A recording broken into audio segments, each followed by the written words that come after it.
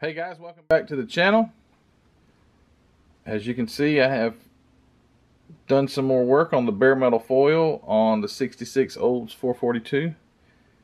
Part one of the this video series, the ending of that video, I was starting on the bare metal foil around the doors. I have completed the bare metal foil. A few little touch-ups I need to do, but as far as the bare metal foil, I've got it all done. It was quite a bit on this. These Olds were more of a luxury sports car, if you want to call it that, or a luxury muscle car. They were loaded with chrome and accessories, and so I had quite a bit of chrome work to do around the taillights there, as you can see, around the trunk, around all this trim, some of the this little deal right here, whatever it is, some sort of vent. I've got to do some touch-up painting on that. But all the windows, got the engine compartment blacked out, door handles on it, or painted. Actually, I didn't bare metal foil them. I painted them, but also I've got the headliner installed. How do you like that? And with that, the next step is to install the windows. So that's what I'm about to do. Real fast, by way of introduction, if you haven't already, guys, subscribe to my channel. I'd appreciate it if you go over and do so. That would help me out greatly if you would subscribe and like this video and share it with a friend and whatever else you can do. I don't know what else they'll allow you to do. But guys, I'm so thankful for the subscribers that I have and you guys commenting on all the videos, and yeah, it's just so much fun. Thank you so much for that. But anyway, I'm going to reposition the camera and we're going to install some windows. So give me just a second and I'll get right back. Alright, here we go. So I'll be using Mod Podge. I think this will work out on this kit. The last car I did, I had to use my my tester's clear part cement because it was much thinner. I test fit these windows. The front one goes in pretty solid, so I'll be able to use the thicker Mod Podge. Always test fit or dry fit your windows. You never want to install your windows with glue before ever dry fitting them, because what if you have a fit problem? Then you take it out and the possibility of getting fingerprints and things like that are very high. So clean your window first, because you may not have the opportunity after you make the chassis up with a body to be able to clean the inside. So this one has nice little holes, like fitting holes or alignment holes. So we'll line those up. And I've already test fit this so it fit in nice and snug. So get it in, and then you want to, because your dashboard is going to come right up against this, you want to make sure that this thing is fitting properly. You don't want it to be down too far, and then when you fit your chassis and tub up against it, it's going to hit. So make sure everything is exactly where it needs to be and fitting correctly. Don't really like how these windows look, to be perfectly honest with you, but what you gonna do? Yeah, they don't fit that great as far as around the edge here. They seem to be, well, maybe you can't see it so much on camera. I can see it a lot better with my eyes. So all right, so now I'm going to take some of this Mod Podge, very thick Mod Podge. See, this stuff is like ultra thick Elmer's glue. And I'm going to use this toothpick here. I'm going to put it around where I want it's going to dry clear. Maybe I need to use I've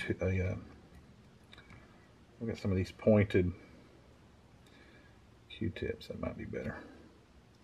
So yeah, this stuff dries clear. So even if you got it on your window in a wrong place, chances are you won't see that.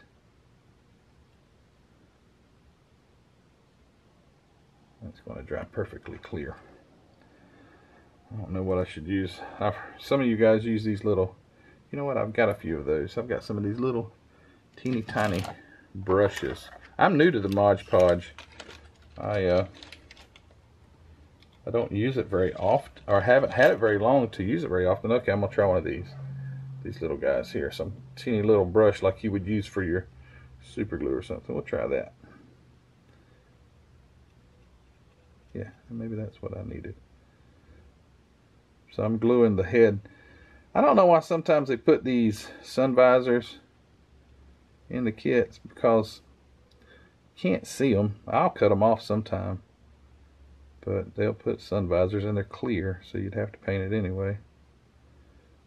But anyway, just get him glued in there. You don't want the window to come out once you put it on the shelf.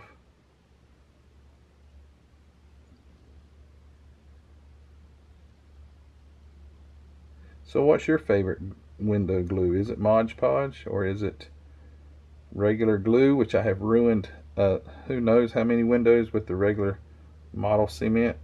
They didn't have, to best of my knowledge, when I was a kid, they didn't have clear part cement.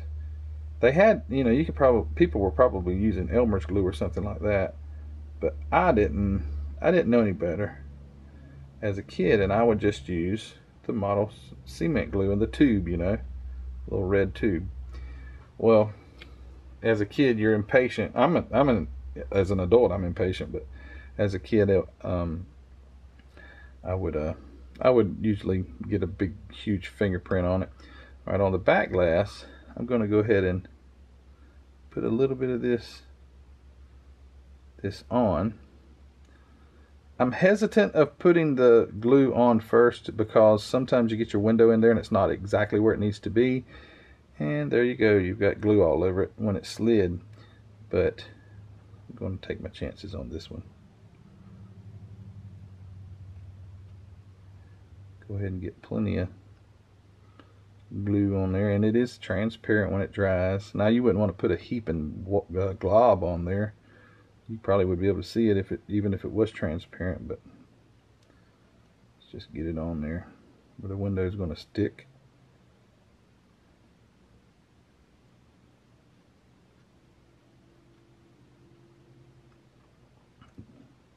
Alright. Now sometimes your windows also have contour to them. Like this is just one little flat piece. I say flat. When I look at it, it appears to have some bit of contour. So it would go like this. This would be the, okay. Alright, now I'm going to try to do this without getting glue on it. So I'm going to reach through, be able to grab my window with my fingers like that and try to get it in there. First try, just like that. Okay. Nicely done, Matthew. Nice job. Alright, so in this Mod Podge, I need to clean this window. Don't forget to clean your windows. If you do install them and you get fingerprints all over them, clean them up before you button the kit up. This Mod Podge is more tacky, so the windows will go ahead and stick. Now what I'm going to do now is I'm going to take this and I'm going to put it in my egg incubator, so it would accelerate the drying time on this Mod Podge, and I'm going to work on the exhaust of the chassis. So stand by and we'll get changed out. Alright, so now let's do some exhaust work. So I've already got the engine installed. It actually looks pretty decent. But anyway, got the interior in. Got to do the exhaust. So turn them over, and the way I've done this is this one's a little different because this is a two-piece chassis. This has your chassis and then it goes onto your bottom portion of the chassis, which also is your interior. But to be able to paint your axle assembly and all these things together without the exhaust, because the exhaust goes under the axle, I always put everything in place and glue everything together except for the points that glue it to the chassis. That way then I can pull pull the axle out, it's got everything already attached. So then I can, you know, finish detailing that, and it's going to be painted, and then I can install the exhaust, and that's what I'm about to do. So I've got my exhaust painted with that epoxy paint, or that appliance paint that I like to use. So let me pull my chair up here and see if I can get this together without using the instructions. Let's see if I can figure it out. Easy enough. That goes there. I love a nicely detailed exhaust system. I think that makes a model, or a rusted out one. You know, if you're making a beater and you've got it rusted, as long as, you know, some people just spray it black, but I do like to see a nicely detailed exhaust system. Pre-fit this stuff. If you don't pre-fit things, boy, you can really run into some issues. Open up the trusty Bob Smith glue after I clean the top off.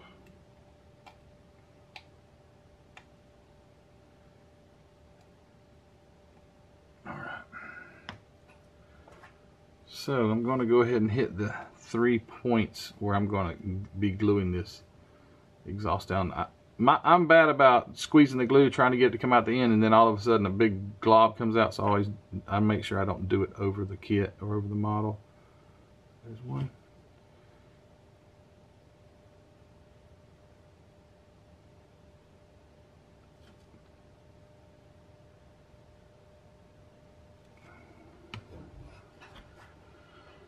And then we'll put this in.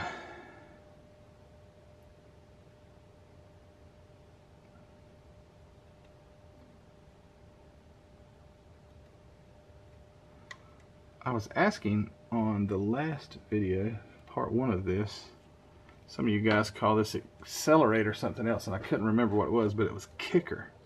That's what it was. It came to me. It was kicker. You know, I call this stuff kicker, and I just call it accelerator or something like that. So hold it there for a second, let the stuff cure, and there you go. Some of you guys also will dip it in those little brushes that I used for the Mod Podge and use it to apply it that way. I'm sure that works great too.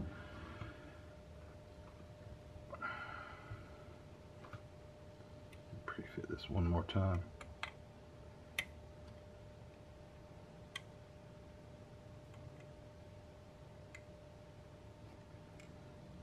This is a really nice kit. I've enjoyed building this one.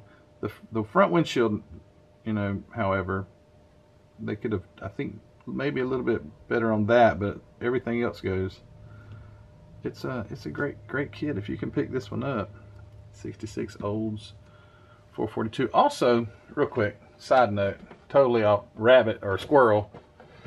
This box that goes with it, someone said that they believe that the checkerboard pattern was exclusively for Walmart. Is that true? Was this a Walmart kit only as far as the way the box is? I don't see anywhere on here it just says Walmart. What about that though, guys? Some of you guys are real experts at this stuff. Probably actually know what you're talking about. Where the heck did that hole go? There it is.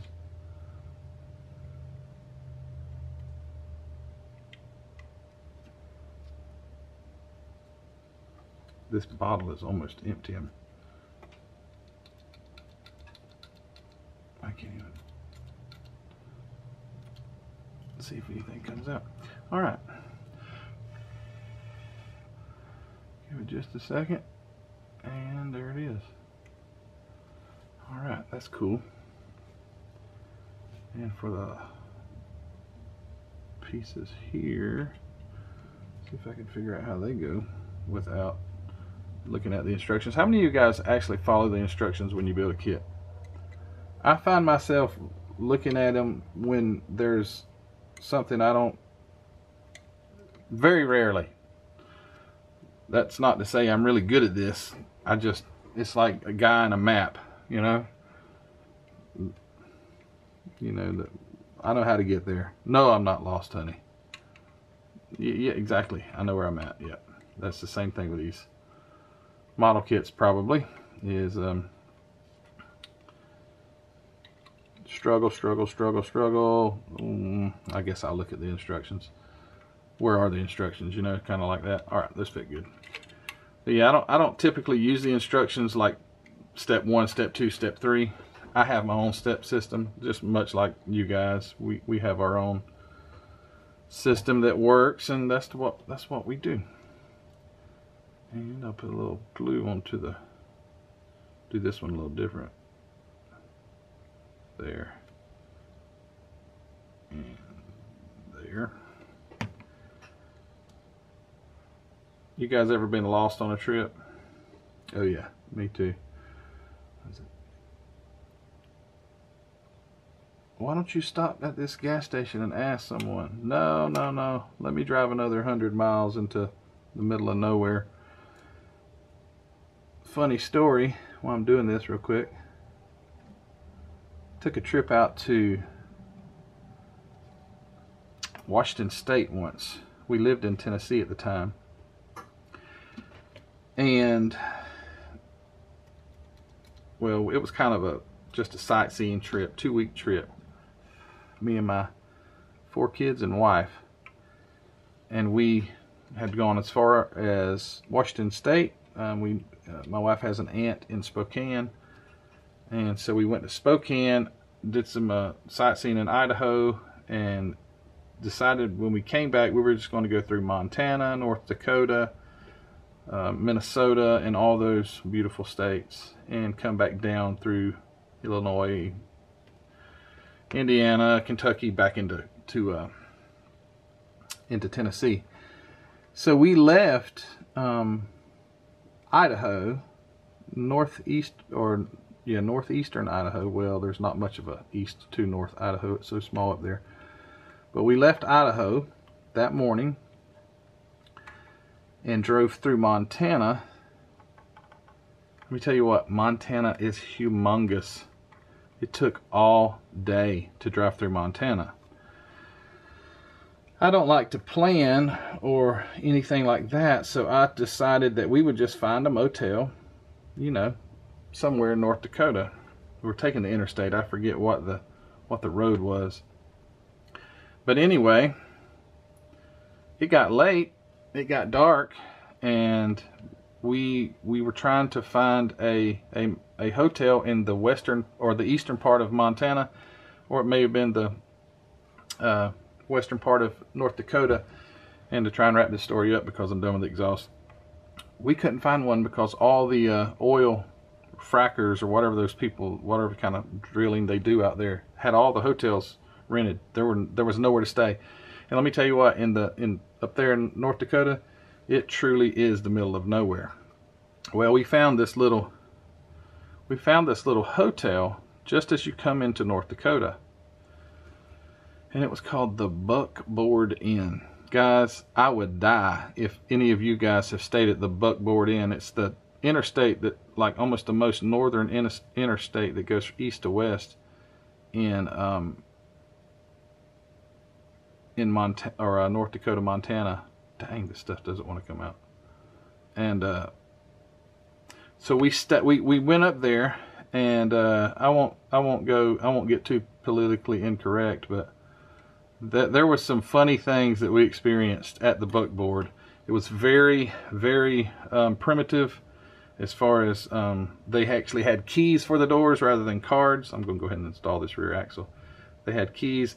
The person behind the desk, when I walked in that night, it was about midnight. I was just thrilled that we found somewhere. She looked, I think it was a she. Not 100% on that, but anyway, it looked at me and didn't even ask, didn't say, hey, how you doing, ask, you know. It was like the most awkward feeling, this little weird desk that they were sitting at, and I said, do you have a room? And it said yes, I think, because we did get a room. But yeah, it was very, very weird. But it was, I don't remember the town. I don't remember any of that, what the details of any of those things. I just remember it was called the Buckboard Inn. And it was the most awkward time that we ever spent as a family. And do you see how I just did that all in one assembly? Actually, this shock didn't go in. There we go. But yeah, it was a memorable. Those are the memories that the kids remember. The Buckboard Inn. And we didn't hear gunshots or anything, but it was rather interesting. It was in the middle of nowhere. Anyway, story over. It was funny. It was scary. It was all those things wrapped up in a trip. But I've almost got this chassis together. But yeah, if any of you guys were like, hey, I stayed at the Buckboard Inn before, I would die, because it was so weird. All right, that is together. I'll let that accelerator or kicker dry. That kicker or accelerator will break down the paint if you rub it, so always just let that stuff dry before you start to mess with it. But that looks really nice. That's going to look really good. So the next step now is to get some other parts together. I'm going to now, though, I've got these nice looking wheels black washed. I'm going to take my tires and we're going to sand them up and give them a little bit of a used look. So stand by.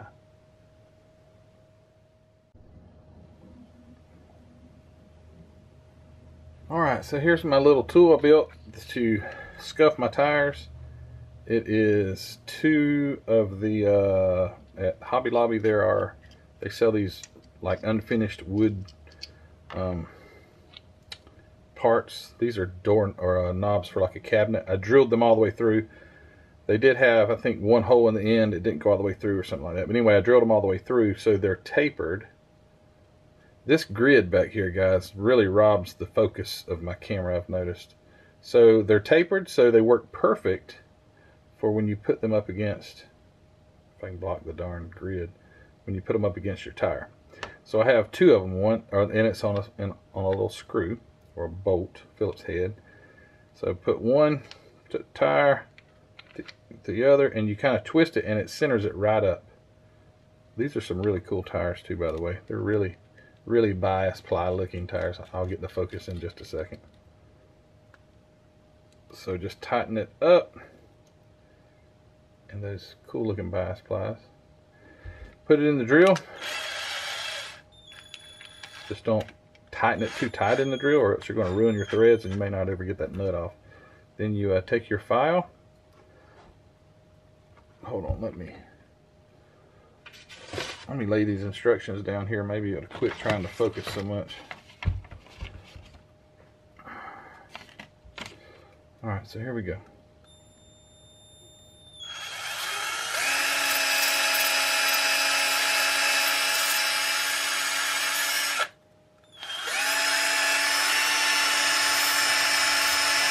Yeah, that didn't help at all with the focus.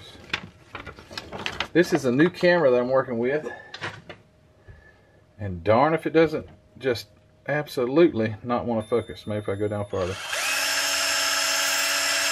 And it's a really good camera. It's just, I've got to figure out what I'm doing wrong.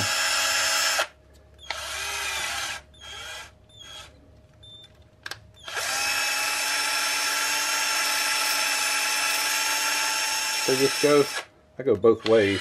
And then I like to take and run it through my hand to get that dust off of it. And it will give it a worn look. You can't tell much on camera. I apologize for that. I wish you could see these things in real life. Sometimes I wish you couldn't see them. I'm glad you can't see them in real life, because you can hide a lot of stuff with a camera. So, just a comparison here. You can't tell a whole lot about it, to be honest with you. I can tell loads. But anyway, this is going to be like a factory fresh type car that's driven on the street. You know, it's just got a few miles on the street. But your tires definitely would not be shiny if you had a new vehicle. I mean a vehicle that's been driven on the street. The tires wouldn't be shiny like that. So that's what I do. I use my little tool. Works pretty good. I see other people use like a socket or something like that, but unfortunately these are the hard rubber tires. These are like solid, and they are very, very stiff. So to stick that, you'd have to find the perfect size socket. So I just, this works great for me, just how I do it here.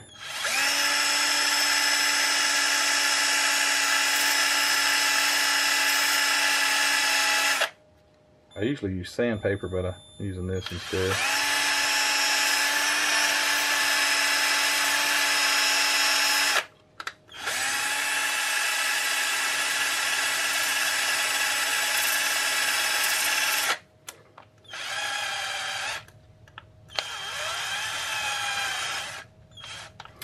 Just like that.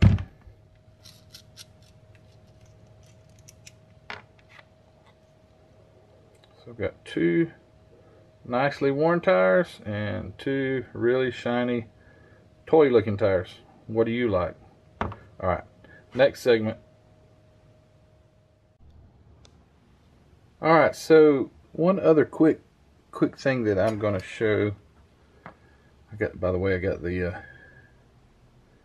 wheels or the tires, or the wheels mounted in the tires. They're looking good, and the backs are ready to go on. Did have to adjust the tires, those hard rubber tires. I actually had to take and cut the inside of the tire so the rim could actually sit down in it. It looked like the bead wasn't seated if you didn't do that. So what I want to go and show you real quick is about black washing your panel lines. You know, this is called panel line accent color, and this is what it's really made for, to wick inside these places. I've already done this one. See if you can tell there. You can tell that there is a black line down it. Well, you know, cars, the gap isn't painted. You know, it's dark in there. So to add that realism, try to use your panel line accent color. I really knocked the brush off really good, because you only want just a touch, and then have a Q-tip ready to go, because it will jump out sometimes. You have to wipe that up. So just take this brush is so tiny, so I mean they made it right, and try to just follow the, oh gosh, how you like that? What a great tutorial of how not to do it. So just wipe it off. If it gives you any trouble, I got a bottle of alcohol here. You can just take and put just a touch on your, not too much. You don't want to remove your paint with it, but you can clean it up just like that. Anyway, really dry your brush off as much as possible, and going down, just let it wick right into the gap, even across your fender. All your panel lines, they should, you know, they should sort of be shadowed. So try to do that, and it will make the model come to life. Another thing is these grills here, these air intake grills. This stuff is so thin it just wicks right in. You can just touch it right over the top of them, and it will wick right in. And then you look like, you know, you've made shadow.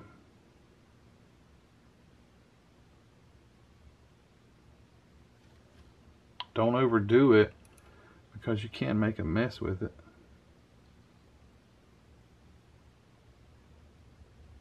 But try to stay consistent with the color all the way across, and again you've achieved the effect of shadowing, or not necessarily shadowing, but you've given it some depth. It looks like there's something below it because it's dark now, just like it would be on a real car. But if it was just blue, gloss blue, everything's gloss blue, you tend to lose that effect of realism. And I think as modelers, that's what we intend. Not that we always achieve, but we intend on realism being our main goal, outside of having fun, just having something to do. All right, so that's that. So your panel lines, you get those blacked out. This area is now blacked out, and just all the little panel lines there. Anything that you think would have a shadow, touch a little bit of that in there, and it will wick right in. If you don't like it, just be quick on the Q-tip and get it back out. But all right, we're about to wind this thing up. The exhaust looks good. Interior's ready to go in. Chrome's done. Windows are in. I'm going to finish black washing. Got to glue in the bumpers, attach the headlights, radiator, a few little odds and ends, and this thing will be ready to go. So I don't know how much more I'm going to show on the video, but probably after you see this, you're probably going to see the completed kit. So, see this? Stand by. Well, there it is. I think this thing turned out really, really nice, in my biased opinion. I even like the color. I think it turned out really nice too. 66 Olds 442 by AMT. Man, such a nice kit. What was the date on that thing? Like 2004 or something like that. So it's not a terribly old kit. But wow, this is really cool. A few little things that I would disagreed how they did it, but still fit good. I don't know if they came in this blue. Probably not. It is a little bright for, you know, that era, but I think it looks great. I think it was a really cool car to build, and I can't wait to set it up on the shelf beside its cousins, the other Oldsmobiles. The more and more I build these Olds, the more and more I like them. It's like Oldsmobile was always like a grandma car to me, but this is no grandma car. I mean, grandma could have driven it, but yeah, wow, so happy with it. Thanks for watching this video and following along as I build this thing. But yeah, this just turned out so nice. Obviously at the end of this video I'll have a slideshow and take some still pictures of it. It's just such a nice car. That was just Testors blue, just out of the little Testors bottles like this, just blue, and I cut it with the lacquer thinner. And the engine is there, which looks really good, and I like an Olds. Got the plug wires on it. I don't really wire my engine bays, but I do put plug wires. So most of the time they're on the shelf, like these guys up here, and the hoods are all on them. So really, even putting spark plug wires on them sometimes is a waste, but I like to do that. But yeah, man, it turned out great. I didn't even have to sand. I didn't even have to fit this hood. A lot of times your hoods won't fit right. You'll have to do some sanding and stuff. The hood even fit great. But yeah, guys, this thing was so nice. The undercarriage, give you a quick look, turned out really nice with the exhaust, and it's just a nice kit. Lots of bare metal foil.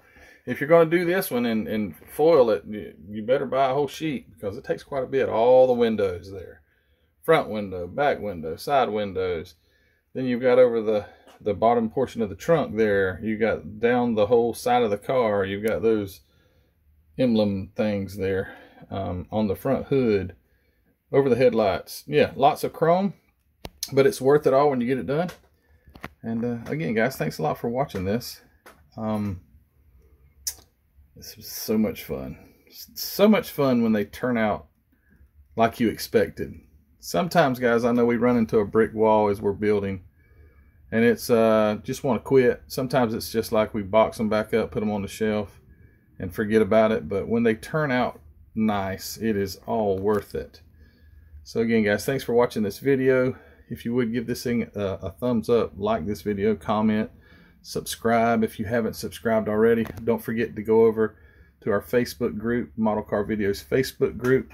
You'll see this car on there. I might take some pictures also and put on there. Also, don't forget to go over to Hobby Nut Models, link in the description for the Facebook and Hobby Nut. But go over to Hobby Nut and check out Mark's inventory and see if there's something on there you might want to take home today. So, with all that said, guys, thank you so much for watching. And don't forget to stay around for the slideshow. You guys take care. See you on the next build. Bye.